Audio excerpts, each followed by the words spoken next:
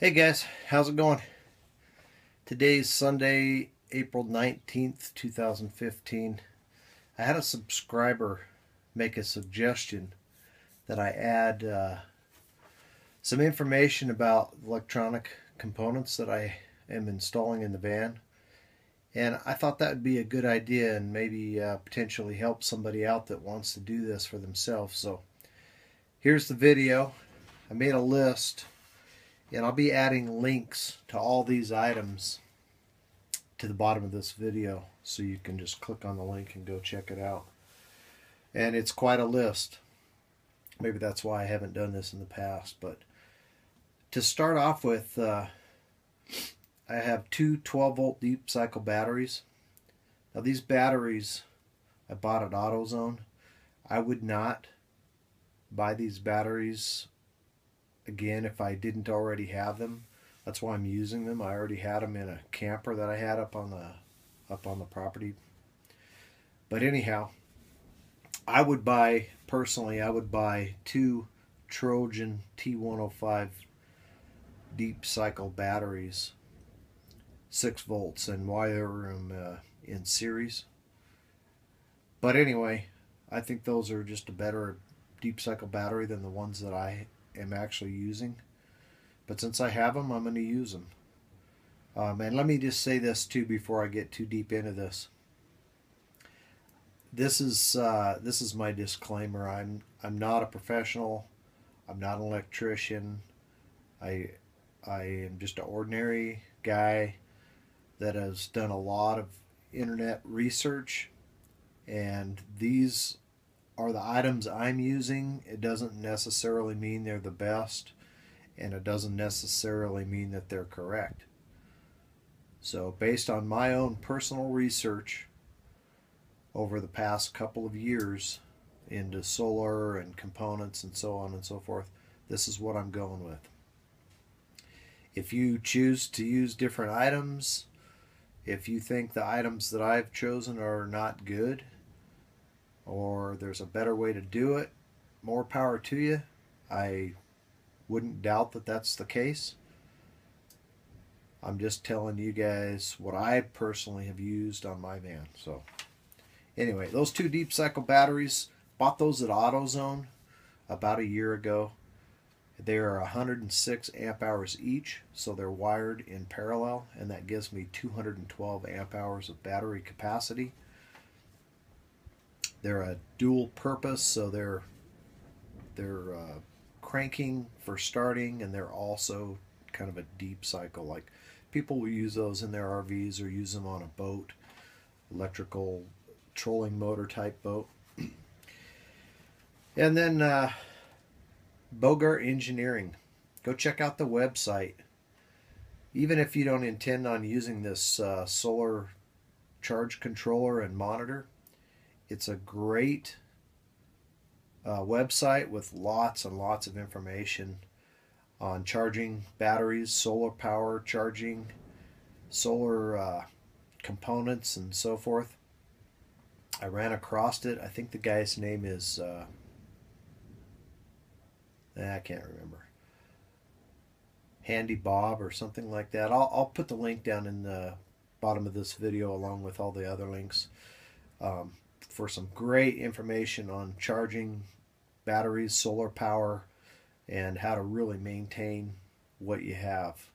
A lot of people believe that you need a lot more solar than what you actually need if you just get a good charge on your batteries.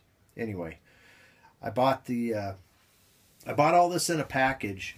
You can buy the components separately, but you can save a little bit of money if you buy it all as a complete package. So the first off is the TM2030RV monitor, and that's what gives me a readout and the status of the batteries. It comes in a couple different models, but I bought the RV version, which is kind of a smaller, more compact version, and they both of their versions do the same thing. It just depends on the size available for your mounting and how you want to put it in there. And then that coupled along with the Bogart Engineering SC2030 30 amp PWM charge controller. And I understand it's a PWM. People think that there's a better thing out there, the MPPT chargers, which may be the case. But from what I've read and understand, the PWM does just fine with a small solar system, which is what I consider mine to be. Do some research on that. Make your selection based on what you read and understand.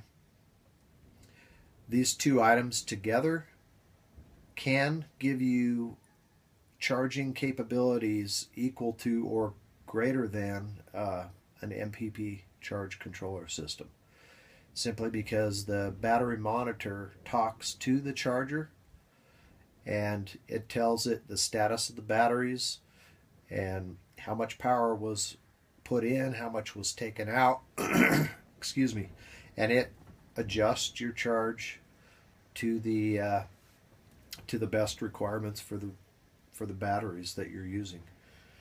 So do some research on that. I believe personally that this is the best charging system that you can get for solar power.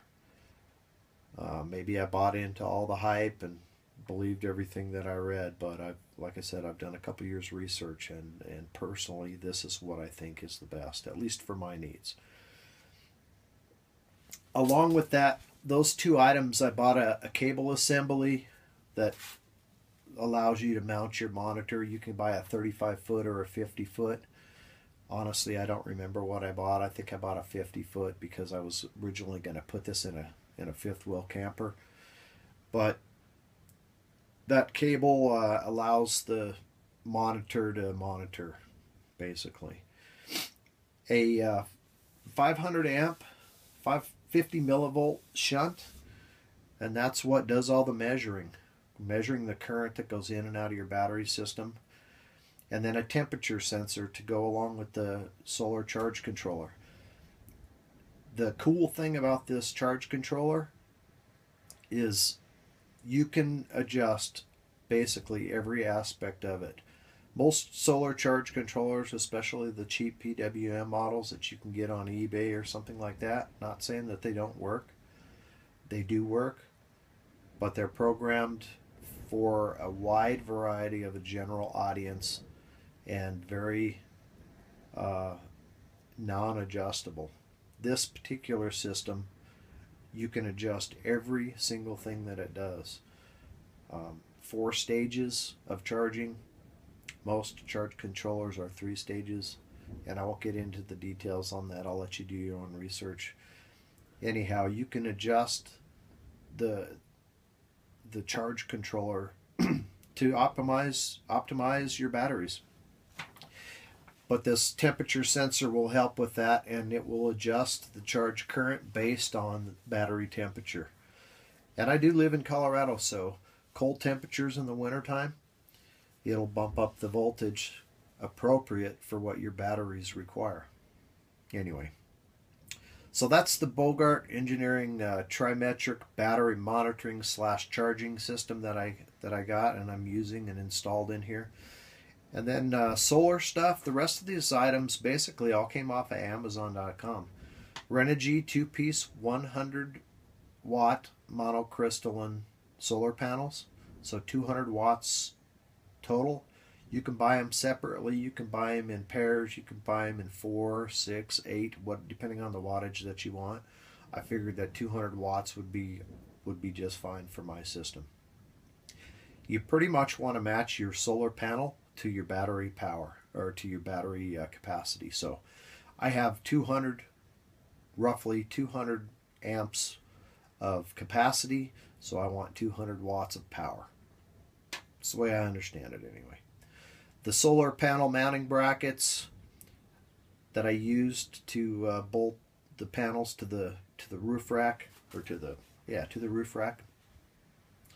Renogy branch connectors, those are the 2 connectors that the panels are also wired in parallel, so it remains a 12-volt system. Renogy solar cable. I personally used 10 gauge wire from my panels to my charge controller, and that's a big That's a big deal when it comes to solar.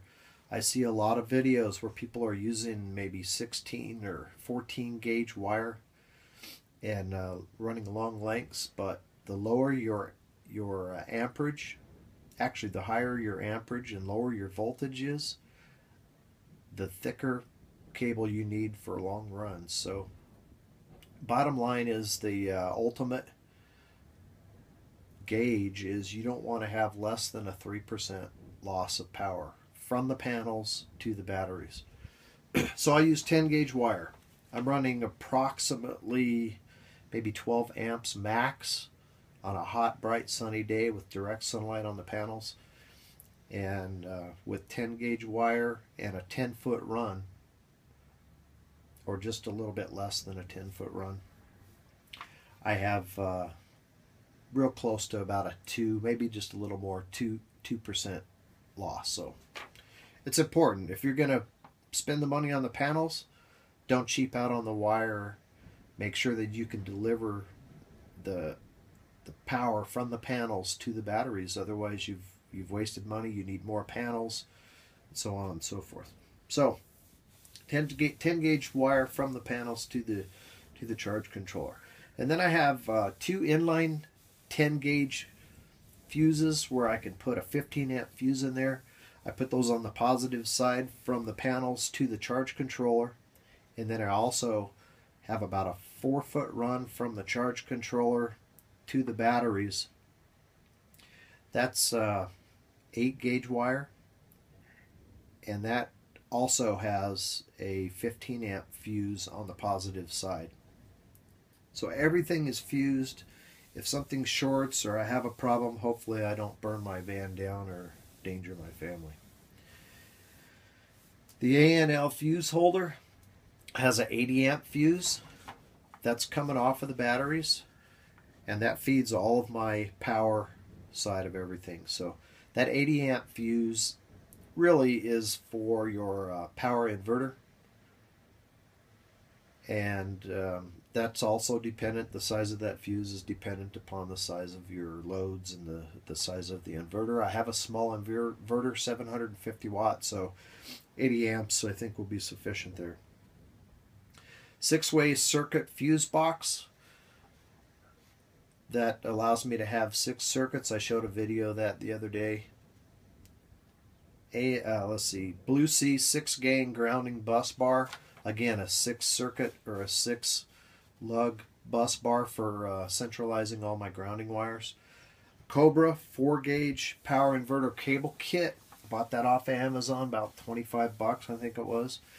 It has, I think it's 10 foot, both positive and negative, 4 gauge wire, and then it also comes with a 10 foot, I think it's 10 foot, 8 gauge grounding wire. And again, that's designed for your inverter, but I used that 8 gauge wire to run from my charge controller to my solar panels and also to provide a ground. It's not the most expensive, best wire that you can buy. I believe it is copper plated aluminum wire, and it's cheap. But for the lengths of the runs that I'm using, I think it'll be more than sufficient. You can buy 100% very good quality copper wire for like welders and stuff like that, and get a much higher quality wire. But anyway, this is what I went with, and it's reasonably priced, I think, for what you get. Just depends on your needs and how good a wire you need. Let's see, what else? LED single LED dome light fixtures, the ones that I installed on that panel on the ceiling yesterday. Again, got them off of Amazon. I'm sure they come from China. $8 a piece, $9 a piece. 5-piece round rocker toggle switches off of Amazon. 5 of them for $5.50. They are cheap, just cheap switches, but we'll see how they work. I actually haven't got those installed yet. I bought 20 foot of 10 gauge wire from an audio place online, and I'm going to use that for running to my 12 volt sockets to plug in chargers and cell phone chargers and iPad chargers and that sort of thing. I expect those to pull 3 to 5 amps, so I need some pretty good wire. Maybe 10 gauge is overkill, but I'm using that. Harbor Freight Tools 70 watt power, 750 watt power inverter, 45 bucks. Cheap stuff, but the thing I like about that inverter, depends on the power needs that you have, but 750 watts, I can run a small TV, I can run pretty much anything that I intend to run in this van for 110 needs or 120 volt needs. That power inverter also has a USB port, so I can charge cell phones and stuff off of that inverter. The cool thing about that little inverter is it has a fan in it, but if it's not drawing much power, the fan doesn't run, so its power usage is minimal. If you run a big inverter, just powering the inverter itself is going to use a considerable amount of power, so you got to have a battery bank to back it up. But I don't intend to have that huge power needs. I think this one will be fine. We'll see how it works. It was cheap. If it craps out on me, I'll toss it and buy a better quality one. And then the 16 gauge wire I'm running throughout the van, actually 16 and 14 gauge, just depending on what I'm wiring. I have an old 50 foot extension cord that I bought many years ago, and I don't know, I think the thing got hit with a lawnmower and got tore up, so I just kept it, and I've had it laying around for years. I just stripped the wires out of the inside of that extension cord, and I'm using that wire to wire the van. It's good wire and cheap. Wire is expensive, but this is, you know, hey, I had the thing laying around. Instead of tossing it in the trash, I finally found a use for it. So most of the wire is coming off that extension cord to wire up all these lights and everything. Some of the wire I'm using from the wire that I took out of the ceiling when I stripped out the inside of the van. Lots and lots of wire was in that wiring harness. And again, instead of just tossing that stuff, since wire is expensive, I just used it, repurposed it, and used it to wire up some of the stuff in the van. So that pretty well wraps it up. Hopefully this will help. I'll put all these links in the bottom of the video down below. If you have questions, like I said, I'm not a professional. I don't advise that you use all of these items. They are not necessarily the best items, but this is what I'm using. And for me, it's working out really well. So make your own choice. Do your own research. If I can answer your questions, I will. I'll do the best that I can. And hopefully this will help somebody out there. Thank you for the suggestion. This is a good idea. And hopefully somebody can use it. So hope you guys have a good day. Today here it's cold and windy and nasty. I probably will not get much work done on the van today. Just going to relax and prepare for back to the grind tomorrow. So hope you guys all have a good day, and we'll talk to you later.